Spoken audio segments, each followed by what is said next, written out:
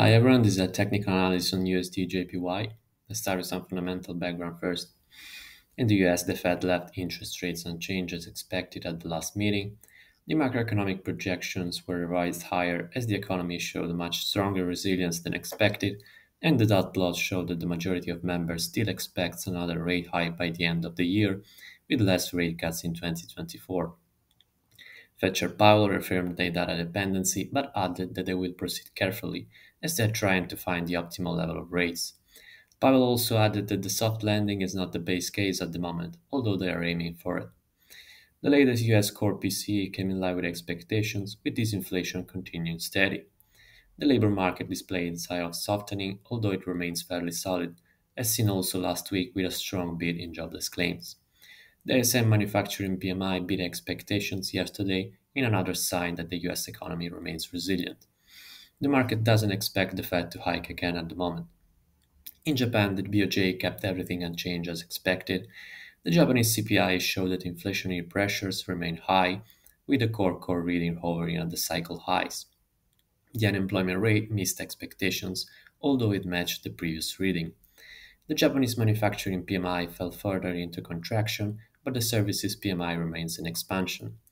BOJ Governor Ueda repeated that they will not hesitate to take additional easing measures if needed and clarified that the recent comment on quiet exit from monetary easing was misinterpreted. The recent Japanese wage data showed a slowing wage growth, and this is something that the BOJ focuses on particularly. The Tokyo CPI, which is seen as a leading indicator for national CPI, continues to fall, although it remains above the BOJ target. Now, on the daily chart, we can see that the USD/JPY pair is getting closer to the key 150 level, which is seen as the line in the sand for an intervention by many market participants. The resilience in the US economic data continues to support further upside for the pair, and the inaction from the BOJ on the policy front certainly doesn't help the JPY.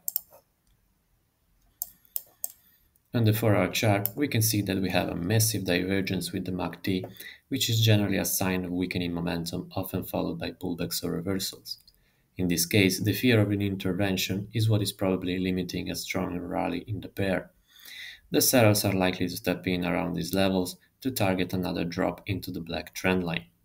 The buyers, on the other hand, are likely to pile in around the trend line, where they will have a better risk-to-reward setup and won't be too close to the intervention level.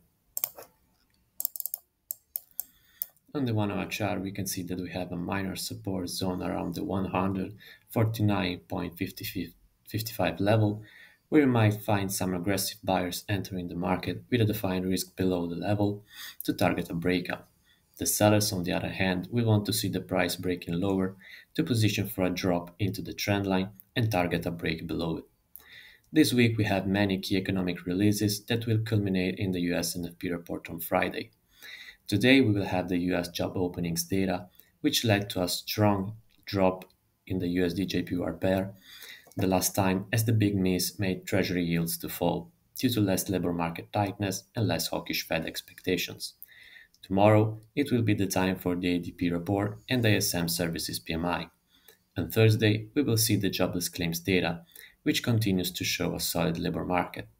Finally, on Friday, it will be the time for the NFP report, which is the only one the Fed will see before its next rate decision, and then the Japanese wage data.